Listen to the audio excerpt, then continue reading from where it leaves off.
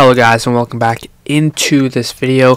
In this video I want to take a look at the market and how we are at a very interesting level, and are we getting signs of a potential reversal to the upside to fill the gap to the upside. Now in this video I will be talking about SPY, and we also have a very major catalyst tomorrow at pre-market, and then also want to keep you guys updated on McDonald's. If you guys enjoy content like this, make sure to subscribe and just make sure to leave a like. All I'm asking in return is to just leave a like.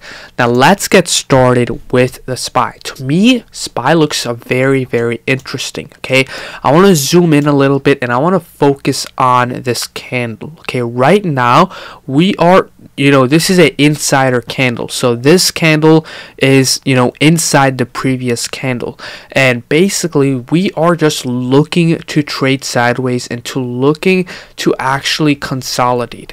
I want to zoom out a little bit, and this kind of reminds me of the previous low. So keep in mind that we are at a major level. Okay, this is a crucial level of the market. Now I'm taking a look over here. Two times we have right over here, two times right over here, and what I want to see is some sort of consolidation. Okay, the worst thing that can happen is us breaking this level of support. So over here, okay, 364, around 364. Okay, this is our previous low. Okay, again, this is a crucial level of support. If we start breaking this, things are going to be very ugly. So for the market, for the SPY, one thing that we as bulls have to watch is that SPY holds 362, because if we start breaking this, there will be a lot of panic. Okay, panic that we are breaking the previous level of supports, and overall it will not look good. So we really need to hold 362. If you are a bear, okay, you need to go below 362, but this is a major level of support. Okay, we could see that we don't have any level of support before this level of support. Okay, we have to all the way go back over here, so this will cause a lot of panic, and I'm pretty sure a lot of people who kind of bought in SPY over here have a stop loss over here, so this will also cause and trigger a major stop loss effect to the downside. Now one thing positive that we saw today was volume. Okay, we saw volume creeping up. This is good, because we are seeing potentially people buying up the dip. We are seeing kind of more attention to the stock, more buying pressure potentially, but this is a major level of support. Now I want to take a look at history. Okay, consolidation phases. This to me looks like a potential consolidation phases, because right now again we are in a insider candle. Okay, this is inside the previous candle for the SPY. Now let's take a look at SPY, and another positive thing also happened today. So at open, right around open, we were actually up over 1% for the SPY. Okay, the whole market was actually green around market open, and I want to take a look at why we couldn't hold that level. Now let's take a look at the 5-minute. So on the 5-minute, for the SPY, we had a massive nice run up. We had massive volume spikes, and right around when we hit the level of gap, okay, so this is the level of gap, we rejected this and went all the way back down to this level of support. Now this is very important, okay, because as I take a look at the chart, we have a very nice level of gap, and if we do reverse, okay, this is going to be our price target, 373. We have a very nice level of gap to fill.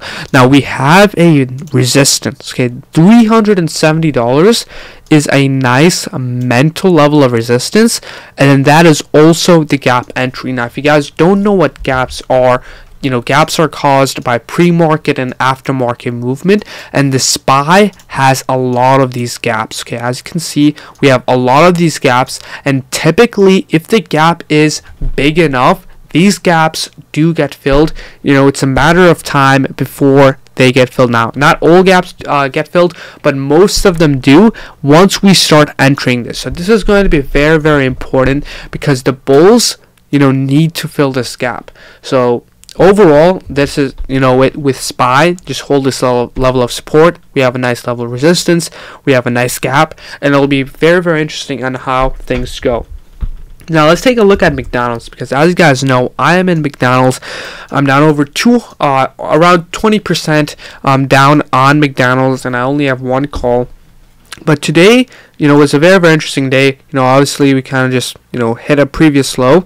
But what I'm taking a look at for McDonald's is the volume. Okay, we saw a nice volume spike today. So I'm, as I said in my last video, on my McDonald's video, I wanted to see volume to come up, and overall I'm seeing, some chances of volume actually coming up, and today we saw a very nice volume spike. Now I did move my support, for McDonald's, and I want to talk about why. So comparison to McDonald's, we have this very nice level of support, but I also want to watch SPY. So I'm going to be watching SPY and McDonald's together. So we're taking a look at, SPY and McDonald's are actually very, very similar because we are sitting at a major level of support. McDonald's is sitting at a major level of support, and SPY is sitting at a major level of support. So for SPY, I'm also watching this level with McDonald's. So if SPY closes below on the daily time frame, below this level of support around $362, that is going to be another confirmation of our stop loss. So that is what I wanted to keep you guys updated on McDonald's, to watch SPY and McDonald's together, because the SPY is the overall market. Now we have that covered with McDonald's. The next thing that I want to talk about is, again, we have a lot of uncertainty. Going into the McDonald's play, we agreed that we were holding through these major catalysts that are coin flips. Okay, we don't know if Powell is going to say something good about the economy or something bad about the economy, or if the consumer confidence report is going to be good or bad. These are risks that we took, but again, I only had one contract. Okay, the risk we took should be balanced out, and overall that is it. Very, very simple video. I'm down 20% out of McDonald's. Tomorrow is going to be a very, very interesting day, because if we have another red day tomorrow for the SPY and for McDonald's, we'll have to, close out of our McDonald's position. So overall, hope you guys enjoyed this video, and, again, see you guys later. Bye-bye.